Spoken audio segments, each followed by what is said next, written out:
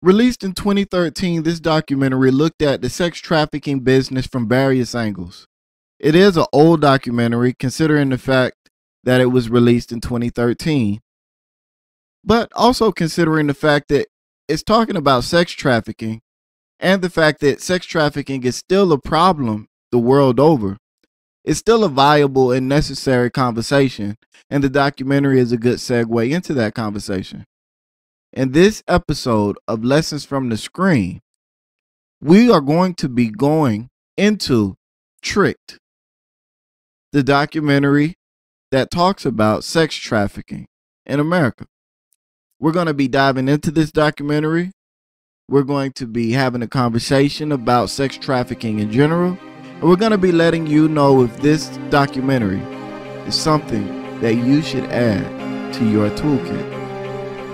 Lessons from the screen, what we mean is we go through different documentaries to tell you what they gon' do. Give you our lessons, give them our blessings. If they trash, we tell you there is no second guessing. Knowledge is power, but time is precious. And we're here to keep you from them lessons. So sit back as we groove, giving you the review, so you only spend time on the docs that you need to. Welcome to another episode of Lessons from the Screen, the show where we give you a review of whether or not a show or information or article, whatever you can watch from any particular screen of any kind is worth your time. We waste our time, our energy, and our brain power so that you don't have to. Lessons from the Screen is sponsored by PAX Inc. That's PACTSINC. Go to the website www.pactsinc.org, paxinc.org. Leave a review, leave a comment. PAXINC is a black activist advocacy and think tank with the purpose of increasing the quality of life of black people in America through education and a culture shift. Like I said before, and like I say every show, head to the website, read up, plenty of information there, donate, become a member, take a survey, tell a friend to tell a friend, do whatever you can to help them because they're doing whatever they can to help you.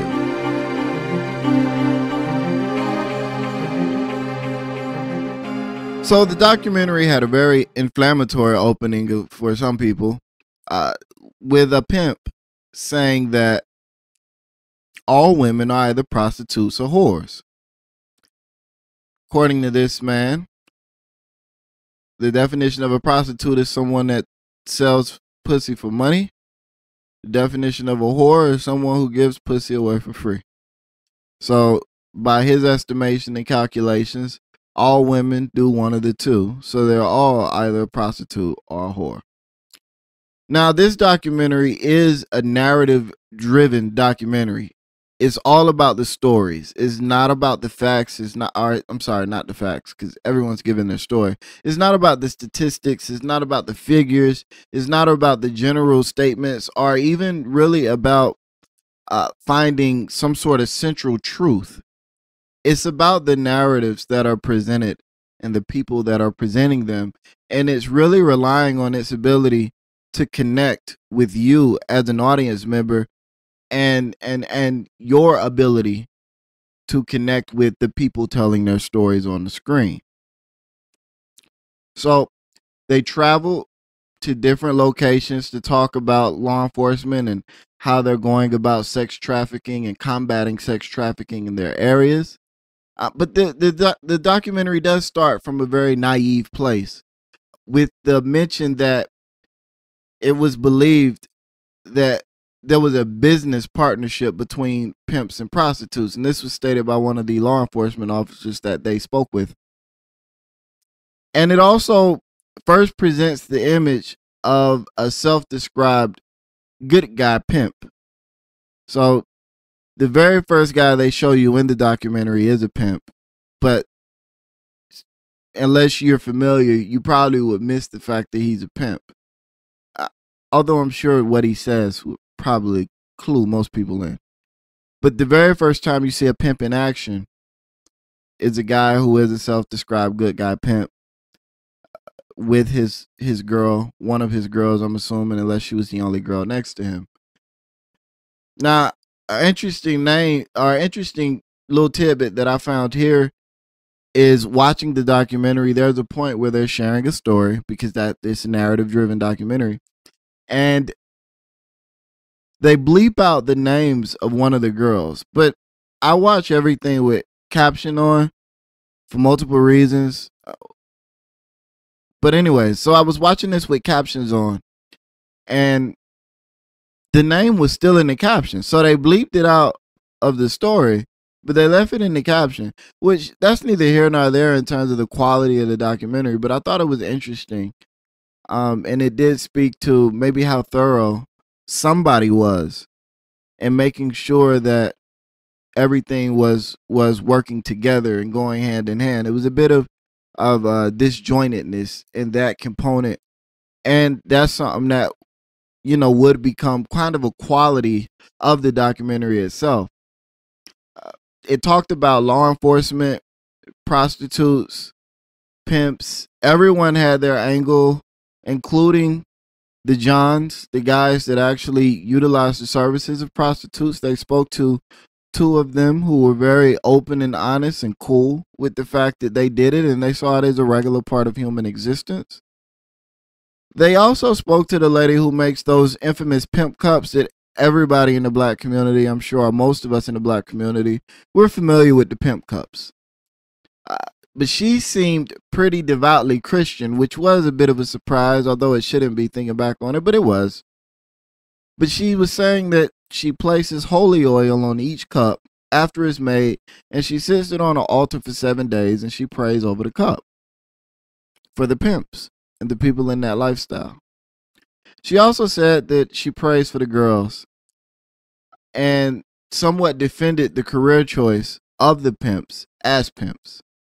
Now, the Players Ball was also mentioned. Again, most of us in the black community, I'm sure, are familiar with the Players Ball, especially those of us that watch black movies, because the Players Club, and we had a lot of movies come out in our community that talked about, showcased, and kind of glorified the Players Ball. Not to mention some of our favorite characters and comedians coming up playing pimps. So it's not something that we're not used to seeing, or it's not something that we're uninformed or naive about, even if we might be a tad bit naive about the level of violence prevalent in that line of work, in that industry. Now, it also talked about escort services, the mistreatment of the women, and it talked about the stereotypes that these women face and the difficulty of bringing cases to trial because the primary witnesses would be prostitutes, and prostitutes are seen as less than credible witnesses because in addition to being victims, they're also criminals because prostitution is illegal. So all in all, it covered its bases and it tried to be balanced, and it does give you things to talk about.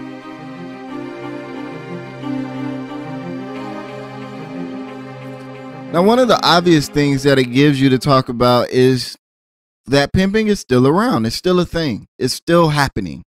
And I know this documentary is 5 years old, but it hasn't gone anywhere in 5 years. As a matter of fact, there have been a lot of cities, towns, municipalities that have talked about opening up red light districts. And this was something that was highlighted a bit at the end of the documentary, but it's something that's still being discussed in various places, the opening of red light districts where people would be free to facilitate sex services, and the government would tax those services and make some of that money because there are billions of dollars flowing through the sex industry right now.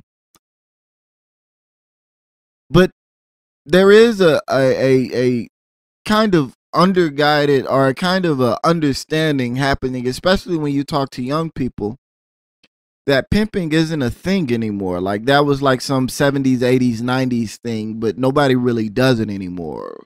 You know, this idea that most of the women that are involved in, when you hear the term sex trafficking and all of these things of that nature, you're not necessarily thinking about the standard relationship of a pimp and a prostitute. In fact, a good chunk of people believe that all of the prostitutes now are out there of their own accord. There's no such thing as a pimp anymore. So it's important that we remind people that pimping is still a thing. It's still out there. It's still happening. It's also important to remind people that sex trafficking and prostitution is not always a woman making a decision to be a prostitute. Sometimes this woman has been kidnapped, she has been coerced, she has been lured, and she is being manipulated, or she is being held against her wishes. So those things need to constantly be reinforced. But another thing it gives us to talk about is the fact that that lifestyle is still looked up to. If you listen to modern rap songs, the common course of the lyrics still haven't changed. And talking about the impact of music on a culture is a show that we need to have, because I think that it's one that's either extremely overestimated and over exaggerated, or music's effect on a culture is downplayed to the point of people wanting to say it has no impact at all. And so that's something that we need to hash out as well. But the fact is, even myself as a young black male growing up, I and everybody I knew to an extent looked up to that culture. The dress, the money, the cars, the jewels, the women. You know, those guys were alpha males and they had it all. And most of us young people growing up, especially as young males growing up, especially when you go through puberty, you want the girls. You know, like that's thing number one. Like you want a girl. You don't care too much about nothing else. You want a girl. And so the guys that get the girls are the guys that you look up to. And who, growing up in the hood and the ghettos and whatnot, who had more girls than the pimps? Nobody. Matter of fact, even if you weren't a pimp, if you had a bunch of girls, you became a pimp by default. Like people just call you a pimp. So even to that, there was this misunderstanding about what a pimp was, because growing up, a pimp was just a dude with a lot of girls. We didn't think about the fact that he was making these women sell their bodies, or the fact that he might get violent with these women, or the fact that, you know, he was holding some of these women hostage. And I'm not saying that's the case in every situation, but that wasn't even something that came into our minds. What came into our minds when we thought about pimps was fly clothes, fly girls, fly jewelry, and fly cars. And what teenage boy that's going through puberty and raging hormones isn't thinking about one of those things, if not all of them? Cars, jewelry, clothes, or girls. And usually not even clothes and jewelry for their own sake. You want clothes and jewelry because it helps you get the girls. Now, you might want a car for the sake of having a car, but for most people, you want a girl. The other three things just help you get girls. So, and even that component was spoken of by one of the pimps in the documentary, the fact that girls are attracted to that status, that alpha male look, that alpha male status, the flash, the bling, the types of, there are a lot of young girls that are attracted to those things, and a lot of more mature women are as well. They've just learned how to see things for what they are, and they've learned how to take a step back, which is, you know, some of that important wisdom that all older people try to pour into younger people when they get a chance, but that younger people seldom listen to. So we've got to do something to make it less looked up to in our community, especially because I still talk to, you know, I still see fathers talking to their teenage sons, and two girls will call the house, and, you know, a father, you know, will compliment his son by saying, boy, you a pimp, boy, you out there doing it, you know, and they get excited about it. And that can't be a good thing in the community, because pimps aren't anything to look up to.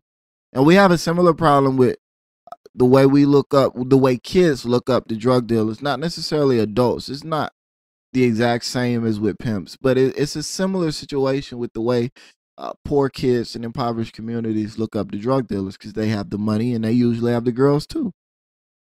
The other thing that has to be taken into account is the range of girls that are being captured. And this was something that the documentary did a decent job of illustrating. The range is expanding. It used to be runaways and people with nowhere to go, and nowhere to go, and no one to talk to, no one that would care about them. Now it's becoming something where the girls are being lured. Girls with family and friends and support are being lured away from all of those things. And then once they're out in the dark, they're being trapped. And they're in a world that they're just not familiar with. They don't know how to maneuver in. So this means that you can't just say she was taken and became a prostitute because she didn't have a daddy. You know, that used to be a common thing when I was growing up. Well, all our girls are getting this because they ain't got daddies. Well, nowadays, there are a lot of girls with daddies that are being captured. So we have to open up and have these conversations with our children about how to deal with these situations where you are lured from your safety net. And it also means we have to acknowledge the fact that sheltering kids nowadays is probably even more detrimental nowadays than it has been historically, because the level of things that are out to get them and the way that they're out to get them nowadays, if you shelter your kid and they have no idea of what's out there, they're more likely to get caught up in something that is extremely nasty, because the world is a lot nastier nowadays than it was in the past. There are diseases out there. There's medicine that can maintain you from situations that you couldn't be maintained from before. There are various different emotional ways to destroy somebody, different ways to manipulate somebody, ways to traumatize somebody for the entirety of their lives. And with the internet, you can't even get away from the trauma because it's always there. The internet, the internet doesn't delete anything. It's all stored and everyone can have access to it. So that adds its own psychological horror to the equation. This is something that we can't shield our girls from, our children from, our boys from any longer. And one other thing that I want to mention that needs to be a takeaway, that definitely needs to be talked about, is that it's not just girls. Yeah, it's primarily girls for sure, and the pimps are primarily men for sure. But if we want to solve this problem, we have to solve it holistically. That means we have to look at the root of the problem and not look at it from a gender-based perspective, but look at it as it is. That means we can't ignore the little boys who are in this world, either being sexually trafficked themselves or were born into the world and are being groomed to be the next generation of pimps. We can't ignore these boys. Even if they escape, boys that are brought up in this world are more likely to become an active participant in it. And we also have to acknowledge nowadays that women are pimps as well. I was watching a documentary about 5 or 6 years ago that I'll see if I can find, about the Players Ball and about women coming to the Players Ball as pimps, and about women wanting to break into that industry, wanting to break into that sector, as they call it, and wanting to be seen as being on equal footing as the men in terms of their pimping and their game. So the conversation has to expand in terms of who we see as victims and in terms of who we see as perpetrators.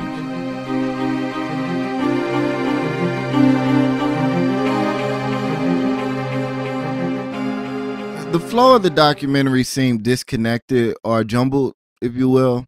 They also failed to really talk about the full scope of sex workers. I have met prostitutes that don't have a pimp and do it because they choose to, and they are content knowing that that's what they do. They could get another job, but they feel like the money they make makes it worth it. Now, I can acknowledge that these women are more than likely in the minority of women in this situation, definitely. And I can also acknowledge that these women are still probably negatively impacted in some way by the decision. But I can still acknowledge that it is their decision and they're not trapped there by some other person against their will. And those women still deserve a voice at the table. And that doesn't ruin anybody's argument by allowing these women to speak on their perspective and their experiences and what they think. It doesn't discount or remove any validity from any other argument that can be made, but it allows us to have a more accurate discussion on these particular topics.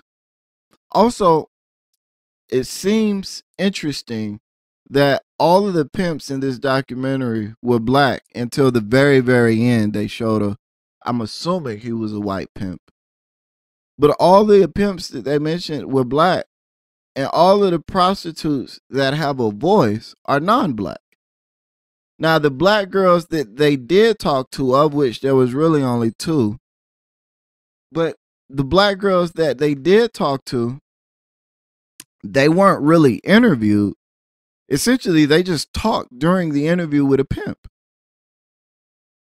And these women also seem to present an image of being okay with their situation, which actually goes directly against the message of the documentary. And in my opinion, it furthers the image, the stereotype that black women are okay with being prostitutes, with being taken advantage of, with selling their bodies for money, and that black men are predators. Now, I know people are going to argue that one way or another, but when you watch the documentary, for me anyways, that was glaring. That all of the prostitutes that they talked to that were talking about how horrible the situation was, and that had any extended voice whatsoever, none of them were black. Now, for a society that believes that any black woman you see walking down the street is a prostitute, it seems interesting to me that you would have a documentary on prostitution and not have black women, at least 1 or 2, that have a prominent voice in the documentary. Every single person that had an extended voice that was a female was not black. So, that to me was glaring. I couldn't get past that. It was glaring and obvious.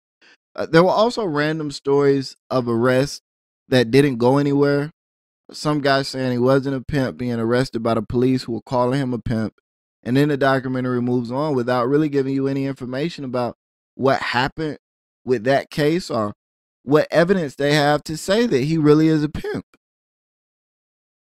So, and that was especially interesting in one example because the women he was accused of pimping came out and said he wasn't their pimp, even after he was in custody and on trial.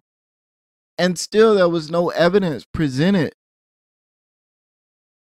to allow us. There wasn't even really adequate explanation of the case to allow us as viewers to understand what was going on with this guy, outside of them telling us that he was a pimp and then trying to showcase the women as being brainwashed women. But they didn't even really do that because they didn't really talk about those particular women and how they might have been psychologically held by this man.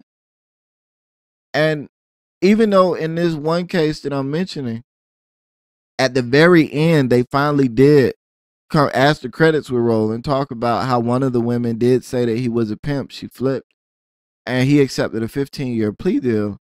Out of the 5 or 6 people that they showed being arrested, that was the only story with a conclusion presented. Everything else was just kind of, we're arresting the guy, he's a pimp, all right, next story. But like, okay, so what's going on? How do you know?